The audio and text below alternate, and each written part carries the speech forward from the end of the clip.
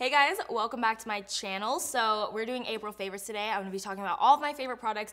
And this month, I actually have a lot of skincare, hair care, and of course, some makeup products. So we're gonna get started with the most obvious, Fenty Beauty, this new product that's basically a glow booster, shimmer lotion, whatever you want to call it. So this is the Body Lava Body Luminizer in the shade Who Needs Clothes. I really wanted to try the brown sugar shade, but as I was making my Sephora order, like before I had time to check out, it got sold out, but I did order it on fentybeauty.com, so hopefully it comes soon. But I do like this shade a lot as well. This is a bit more of a lighter tone, and when you blend it into your skin, it has almost a gel consistency. It feels kind of like a lip gloss for your body. It definitely has like some grit to it, some stickiness, but because of that, it stays on really, really well. Like whenever I apply this, it will stay on for a good long while, and I feel like other body luminizers or body lotions with shimmer, they tend to fade, but because this one has more of a sticky gel type formula, it does stay on my body a little bit longer. Like even today, I've had this on for quite a while now because I was changing out my lip color because I was like, I don't know, I was having problems with my lip color, so I was changing out like 5 or 6 times, and through that process, I'm still pretty glowy. So I really like this, and I think that it's gonna be a great product to have around for the summertime. Whenever my shoulders are showing, I like to put it on like my décolleté. Is that how I say it? I always get it wrong. Décolletage or décolleté? Okay, décolletage. I had to ask my consultant. This foundation, this is from Lancome, and it's the Tawny Doll Ultra Wear Foundation. This is such a good full coverage foundation. So I've been trying this out for actually quite a while now, and I really like to try foundations for a while before I talk about them, but I have to say that I love this foundation because it just makes your skin almost look like a doll's skin because it is that nice full coverage full coverage look. It smooths everything out. It just makes your skin look flawless, and it wears really nicely throughout the day. So even at 6 p.m., 7 p.m. when I've had my makeup on all day long, people will still come up to me and give me compliments on my foundation and ask me what I'm wearing. And this month, it has definitely predominantly been this. So I wear the shade 410 Bisque W. I do recommend trying out some shades, maybe swatching them in stores or something beforehand because they do tend to oxidize a little bit because they do have SPF. So it has SPF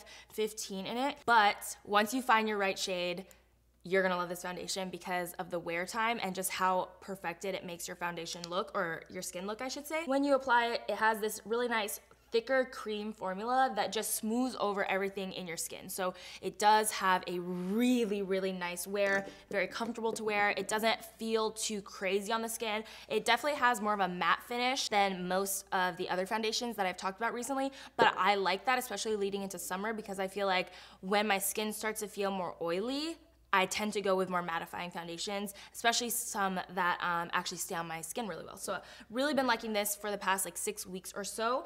And let me see what other makeup products I have. I went back to Benefit Brow. So this is obviously not like a new launch by any means, but this is a brow product that I have gone back to using again. So I do wear the shade number 4, and if you haven't tried this out, it's actually a brow pomade. The brush is actually in the top of the product, and when you unscrew the product, you can just go ahead and dab it in, apply it to your brows. What I really like about this is that it doesn't tend to make my brows look too cakey. Sometimes pomades can be a little thick and like they give me a little bit of Chewbacca brows, you know what I'm trying to say? But this one, I usually put like Duraline in it, Inglot Duraline, and it'll thin it out, and even if it's like a little bit on the dry side, it makes it creamy again so that I can continue to use it. And I just love the way that it's easy to get my brows to look the way that I want them to look. That's pretty much the bottom line of it.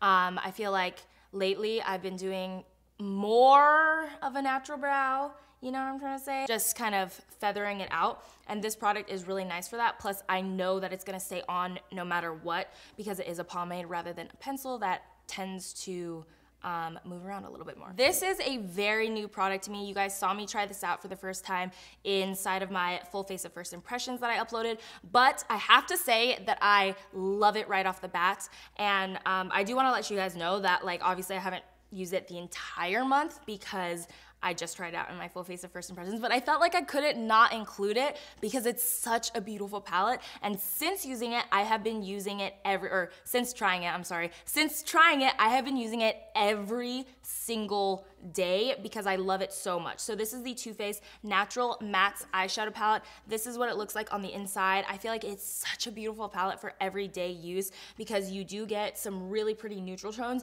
but there's still some variety in here. So what I've been doing most of the time when I've been using this palette is actually this exact look, which is the exact look that I created in the full face of first impression. So it's kind of like a smoky eye, but I love the shade Risky Biz for creating that purple tone smoky eye, and they're very, very pigmented as well. I really like the pigmentation. They're super blendable too, and just overall, I feel like the quality of this palette is on point. You know what I'm trying to say? It's there, it's ready to go. It's a perfect everyday palette. I feel like anybody and everybody could make a good use out of this palette, whether you're a beginner, whether you're advanced, whether you're a professional makeup artist. I feel like this palette could be used by anybody. I'm telling you guys, this will change your life as soon as you try it. So this is the Caudalie Paris Grape Water.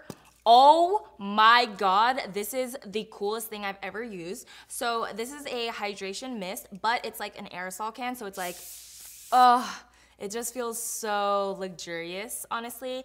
You do a little quick mist, you're ready to go, you set your makeup in place.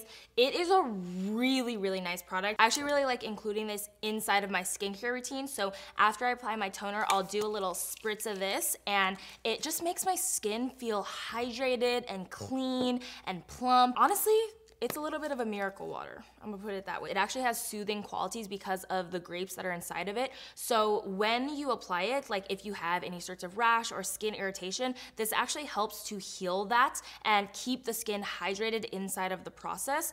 Or in the process. It's been a long day. But yeah, I really like the mist because A, it feels really good.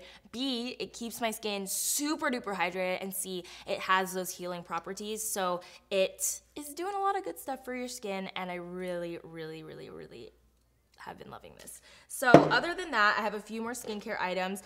This mask is from Summer Fridays, and it's the Jet Lag mask. I like this a lot as well because it's different than anything I've seen before, actually. So what this is a mask that you apply on your skin. It almost looks like a lotion when you're applying it, but as you apply it, it just works to hydrate the skin and almost revitalize the skin, and it takes away any kind of puffiness that I have. So if I wake up in the morning, apply some of this to my skin and rub it in. It really looks like a lotion actually, but you can rub it in and let it sit on your skin for like 10 or 15 minutes. Once you finish the mask, it just makes your skin look so plump, hydrated, fresh. That's like some good words that I would use to describe it. I do like that you don't have to wash it off, so if you were going to use it like on a plane or maybe at night and you know you're already in bed and you don't want to get up again to wash your face, you don't have to necessarily wash it off, so I feel like that's good for the lazy people of the world like me. But the one thing that I will say is if you don't wash it off before makeup, sometimes when you're applying your foundation or BB creams and stuff, you'll get little rolls of the mask that's like dried mask. I know that's kind of weird, but I just wanted to put that out there for you guys. If you want to try it out, just be careful not to leave it on your skin right before you're about to apply color cosmetics. But other than that, it's an amazing product. It really does make my skin feel overall just hydrated, good, depuffed, stuff like that. So I really do like it, and I've been liking it for a while actually. I almost was gonna put in my ride or die skincare favorites because I had been trying it for that long, but I was like, you know what, no, it's not ride or die yet because I still gotta try it out for a little bit longer. But now that I've been using it for, I don't know, like quite a while, I would say maybe 4 to 6 weeks, ever since it pretty much launched, I can say that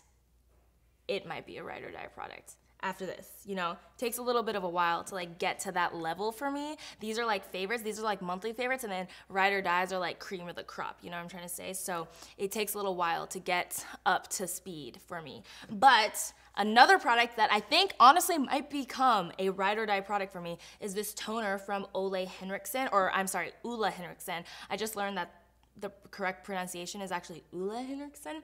But anyways, so Ole Henricksen Balancing Force Oil Control Toner. This is an amazing toner because it really makes your skin feel fresh. It definitely removes any sort of dirt or oil that's left in the pores, but it never makes my skin feel dry. And that's something that I personally don't love about traditional toners, is that it tends to make my skin really, really dry, but this one never does that. And this one actually has like some interesting ingredients that I feel really help my skin. One of them being AHAs in there, which is basically a chemical exfoliant. So as you're applying it to your face, as you're toning your face, you're also kind of exfoliating the dead skin cells off the top surface layer. So that's why it makes your skin look so fresh, so toned, but never dry. It's a really, really great product. Highly recommend trying it out if you haven't already, because it has become sort of like a staple inside of my skincare routine, and I really enjoy it, like I said 5 times already. But another little skincare product that I tried out early on this month is the InBetween Instant Glowing Cream for Makeup Ready Skin. So this is a moisturizer, but it is a very, very lightweight moisturizer, which is what I live for. It's what I love. And especially before makeup, I feel like the lighter weight the better, because you're already going to be applying so many layers of product onto the face that you want to keep your skincare more on the light side. But this is a really cool product because it actually gives you some radiance when you apply it. So once you apply it to your skin, you can see that slight bit of shine that it gives to your skin. I do feel like my makeup applies really nicely on top of this moisturizer because it has that radiance, but also because it's very lightweight and it just sinks into the skin really, really nice and easily. So I've been really liking this. It is a Korean beauty makeup product, or skincare product, I should say. So I feel like K-beauty skincare is always really nice and lightweight. I almost forgot to talk about my lashes that I've been loving this month. So I don't have them in here actually because I have them on my face. But these are the LANA number 10s from Huda Beauty. I like these a lot. I wish I had more than one pair so that I could show you what they look like in the box, but unfortunately I don't, and that's gonna have to change because I'm gonna have to stock up because I like them so much.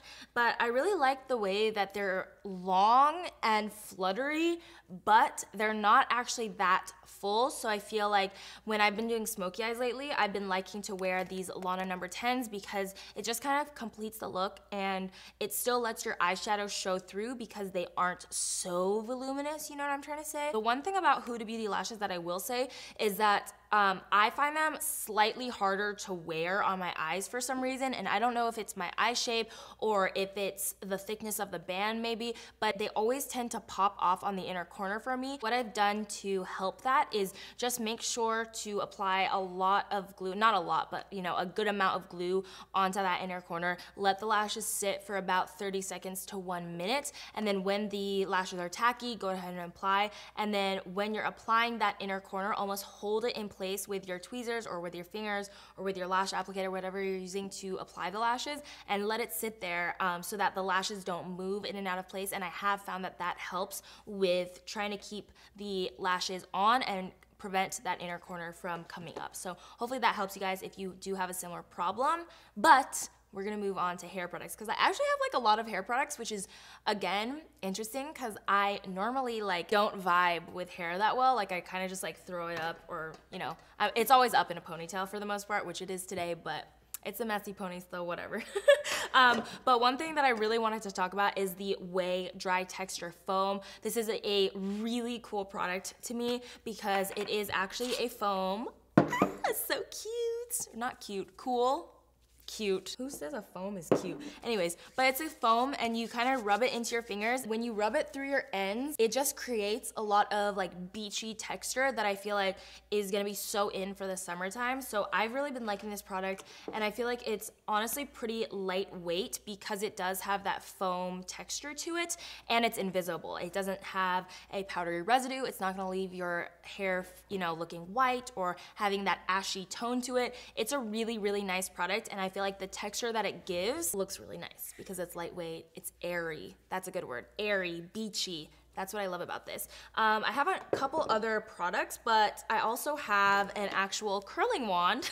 This is from Drybar, and it's a little curling wand, but I like it because it actually tapers from smaller to larger. So over here, when you're more at the root of the hair, you're gonna get, you know, tighter curls, but as you go further out and get to the ends of the hair, you actually start to create more like waves, like beachy waves. So what I like about that is that it gives you the volume of that smaller curl, but as it goes down, it creates more, you know, loose waves. It's a really cool curling iron, honestly, and it's super duper easy to use. Obviously, you just wrap the hair around and kind of let it sit. I let maybe an inch of hair at the bottom out so that it has that very undone look, because I don't want it to look too curled.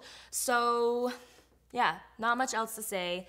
It hasn't really damaged my hair too much, luckily, but yeah, it's pretty nice. You got a volumizing dry shampoo by Big Sexy Hair. This is the best dry shampoo I've ever used in my life. It is, you know, your typical aerosol can. It is so good, you guys, though, because when you put into your hair at the roots, you know, you kind of go like this.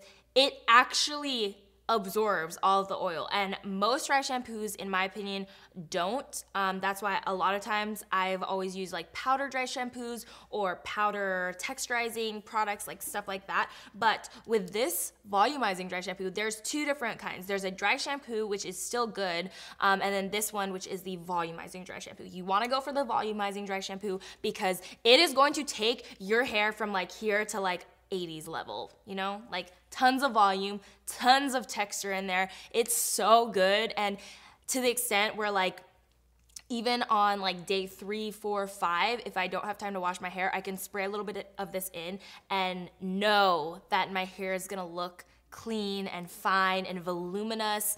I don't know how they do it, but I feel like it absorbs the oil so well that it actually creates this lightweight like poofiness to my hair, especially on top. And it's great for if you want to do updos like today, where you do want that texture and a little bit of volume. You don't want your hair to look so flat. I'll spray a little bit of this into the roots, massage it with my fingertips, and then I'm good to go. OUAI Hair Care Rose Hair and Body Oil. So this is a this is an oil that you can use on your hair or your body. I personally use it mostly for my hair, but what I like about it is it's so lightweight. Like it almost feels like a water when you're putting it in your hands, but it really does hydrate the skin. It leaves, or I'm sorry, not the skin, the hair. It hydrates the hair and it leaves a really, really like healthy glow, especially if you have your hair down or more of like a sleek, straight look. It hydrates the hair, but it never feels weighed down at all because it has that very, very, very, very, very lightweight texture. Like if you guys see this in stores anywhere, in Sephora's, then you should definitely test it out on your fingertips because you'll see what I'm talking about. It just has such a watery, lightweight texture, but again, it does definitely give you that hydration that you're looking for, and especially if you do use a lot of heat styling and stuff like that, it's really important to put serums or oils on the ends of your hair. So that's what I've been using this for, and I feel like it just overall leaves my hair looking very healthy, so I really like that. But that is it for this month. I hope you guys enjoyed my April favorites. Comment down below if you guys have been loving anything this month, because you guys know I want to hear about it, and I will see you in my next video. Bye. Hello. So obviously this is not the same day as the day that I filmed my favorites video. It is actually the day that I'm editing it, but I wanted to jump in really quickly and announce the giveaway winner from my last giveaway, and also thank you guys for 800,000 subscribers with another giveaway. So the last giveaway winner is Alexis Nicole. Congratulations. You won the Fenty Beauty Fairy Bomb. And then for today's giveaway, again, I just want to say thank you guys so much for 800,000 subscribers. Like, it's pretty crazy. Honestly, it's pretty crazy. So again, just want to say thank you guys and celebrate with a little giveaway. So let me show you guys the prizes. For my 800,000 subscriber giveaway, I'm going to be giving away a $500 gift card to Windsor, as well as a bunch of makeup products. So we have the Too Faced Love Flush Blushes, Too Faced Melted Matte Lipsticks, the Mary Luminizer, the Mary Luminizer from The Balm highlighter. You guys know I love this one. Sigma Warm Neutrals Volume 2 eyeshadow palette, the Too Faced White Peach eyeshadow palette, this Pixie Beauty times Dolce Candy lip palette, and then also a Wanted eyeshadow palette from NARS Cosmetics, the brand new MAC and Nico Panda lip glass. And we have some iPhone accessories. So this can work for iPhone 6, 6S, 7, or 8. So got a good variety in there. And then up here we have some hangover products from Too Faced. So the setting spray and then the primer. And of course another iPhone accessory. And this guy right here, which is some Lily lashes. Sephora times Lily lashes. So yeah, those are the giveaway prizes for today's giveaway. And all you have to do to enter is make sure that you're subscribed to this channel right here. Make sure you're subscribed to my vlogging channel, and also comment down below telling me how long you've been watching my channel. So like, have you been with me for a couple years, just recently? Are you a new subscriber? Let me know, because I don't know, I just feel like that's interesting. And I just wanna again say thank you guys so much for all of the support and for subscribing and taking the time to watch my videos, because it really, really means the world to me. And that is going to be it for this video. Hope you guys loved it. And as always, the giveaway rules will be down in the description box, as well as some additional entries, like extra entries, things that you could do for extra entries into the contest / giveaway. And that is going to be it for me. I will see you guys next time. Bye.